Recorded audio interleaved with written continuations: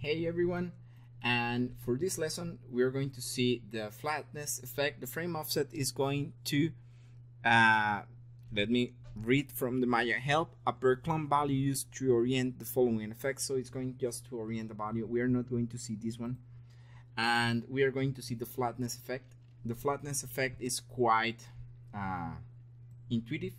Let me put a value of 1 to have a lower value there, maybe 1.1.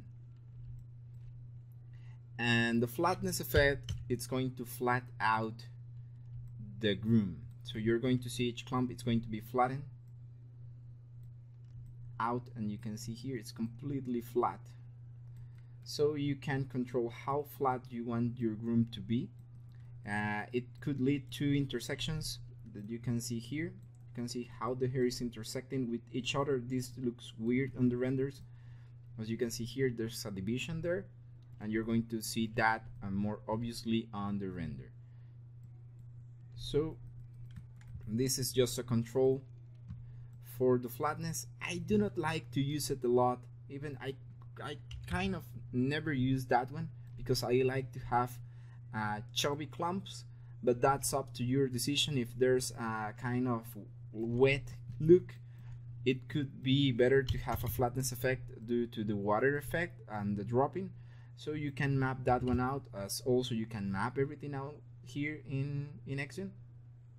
And we're going to see the offset effect. The offset effect maps how much do you want to offset your clump from the actual clump guide. So you can offset, let's put a value of 0 here. You can see how the clump is starting to affect. Let's put a value of 2, a value of 1. Okay, and it's just the value that says, let me put the noise off. It was in a value of 5 for you to see better this effect. What it's going to do is to change the distance between the guide and the clump. And this is to add the effect of the curves. You can see them here.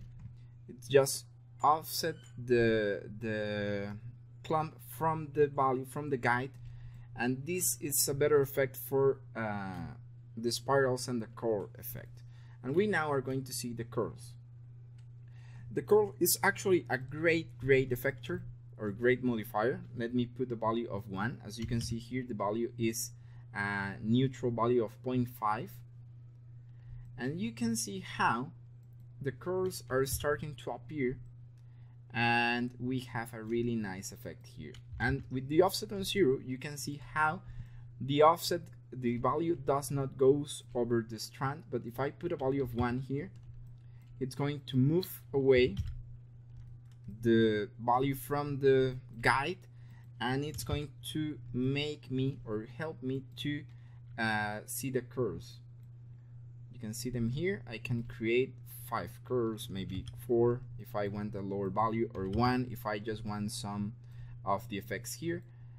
And I can make the nice effect to have just the curves on the tips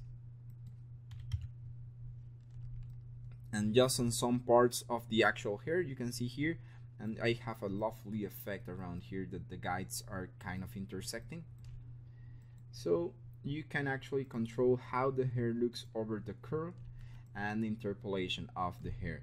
So this is a really nice effect. You can control everything around here, and if you want your hair to move away with the curves, you can just add that one there, and you can see how the curling effect start to works from the tip, and you can define how the curve works from the offset. So these two are completely related, and you can control each of them separately.